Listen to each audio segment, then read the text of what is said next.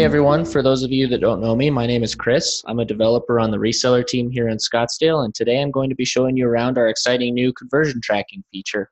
This has actually been a highly requested and highly anticipated feature from many of our resellers for quite some time now, and our infrastructure is now at a point where we can feasibly support it, leveraging Google Analytics.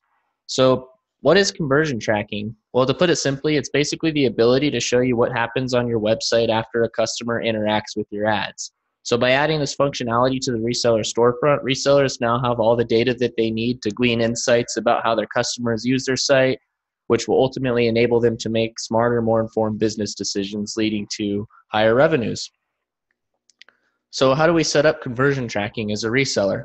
Well, right now I'm in the Reseller Control Center on the tracking page, which can be found under the storefront menu and clicking on the tracking link. And there's this analytics page here. It's asking us to enter our Google Analytics ID. So in order to do that, we'll need to set up a Google Analytics account, which I have already done over here in this tab. We can see that I have a Google Analytics account, and we also need to find the ID for it.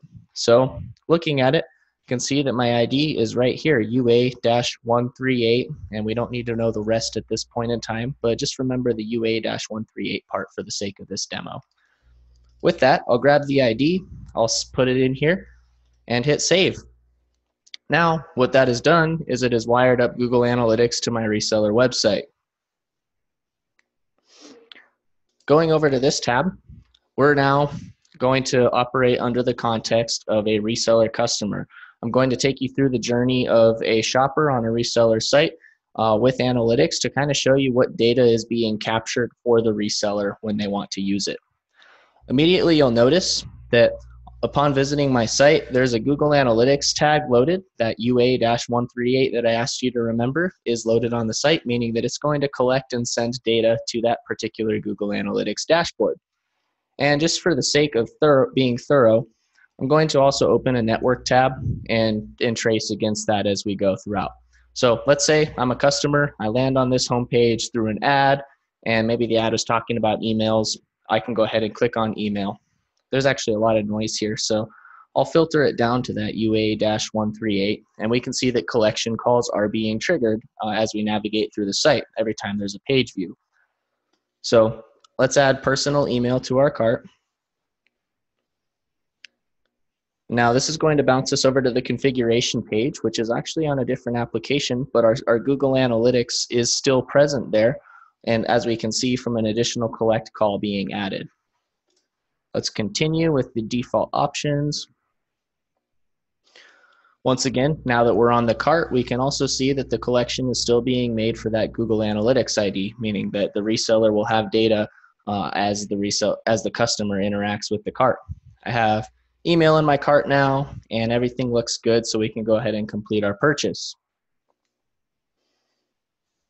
We can also see there are more events fired, more collections here. This one in particular, since we are doing conversion tracking, which indicates that we want to be making sales, we'll take note that there is a path of /purchase that's being sent to Google Analytics. This will be important for setting up goals on the resellers end later on. Now, this was the journey of a customer, so let's go into the Google Analytics dashboard and see what the reseller sees from this side.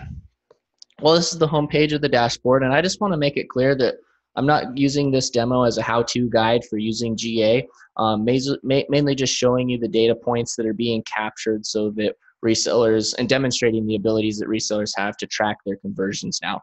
So Google Analytics has tons of capabilities, tons of different reports, as you can see here, but we're going to be primarily concerned about goals right now, because goals are a great way to track against order conversions. So how do we set up goals on the resellers end? Well, as a reseller on my Google Analytics dashboard, to go to goals, I can click on this admin section here, and then there's a tab for goals, and this is going to take me to the goals page.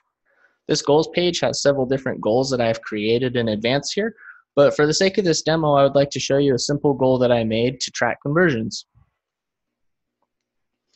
There's 3 simple steps to go for setting up a conversion tracking goal. The first of which is selecting which type of predefined template we want to use. In this case, it's an e-commerce site, as a reseller storefront. So I want to make the revenue, it's a revenue-based goal for placing an order, meaning that a customer completed a purchase. Awesome. Next step is a goal description. So for this, I'm calling it a conversion demo, and the type is a destination. A destination goal basically just means that we can call the goal complete when the user reaches a certain page. The goal details are we actually set the destination. In our case, our destination is set to purchase. We can use equals to, begins with, or even regular expressions for more complicated path matching. But right now, if you remember from our network call, the customer completed the purchase and the Google Analytics call that fired sent this purchase route. So this is how we'll be able to track a successful order conversion. You can also optionally assign monetary values to goals. We know from reseller data that average order sizes of reseller orders are about 150 US dollars. So we can go ahead and tag that just to average things out. And you can also optionally include funnels, which we'll see in just a moment. In this case, I just had a very simple funnel saying that you can use any page and convert on an order. With that, you can save the goal. And let's get into the real meat of it and see the results of this goal right now. From that, we can just click on this flag on the side, which is labeled for conversions. There's a tab for goals, and I can just go to my overview. From this, I can see some really cool things. Right now, it's selected to just June 12th, so I can do, well, let's compare June 12th to June 13th. So yesterday to today, and we can see our conversions that have happened. So on the 12th, we had quite a few. We had 24 email plan to cart conversions, but I was showing you a conversion demo. So let's take a look at our conversion demo conversions. You can toggle your goals in this drop down. We had 8 completions, meaning we had 8 conversions yesterday, which is great since we know that we get about $150 per order. That's equivalent to $1,350. Awesome. Well, going into the funnels, we can see so many more things here. Resellers can look at how customers were interacting with their site. So about 45 people entered and 36 of them exited at some point. Maybe this customer went to the email page and decided that product wasn't for them, so they did not continue on with the process of adding to the cart and making the purchase. However, 9 of them actually did. And we can see that we have a 20% conversion rate here. And also, since this is just one conversion tracking goal, I did set up some other goals just to demonstrate the flexibility and things that you can do in Google Analytics. The possibilities are almost endless. But this is a simple goal for just tracking, hey, a purchase was made. There's no funnel attached. But we can also see more complicated funnels, like let's see how many people add email plans to cart.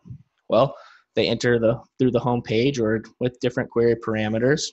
Some of them exit the funnel. Some of them get to the email product page and can proceed to the configuration page.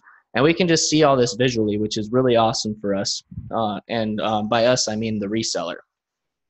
With that, we're super excited to launch this feature for our resellers, and it's going to add tremendous value to the program as a whole. I also want to take a moment to thank the cart team and the traffic team for helping to get this work across the finish line. Both Terrence and Brandon were huge helps in delivering this feature, and they were instrumental in doing so. They deserve a big thanks from us for being such great collaborators. But that's all for now. And thanks for tuning in, and we'll be happy to answer any questions that you may have.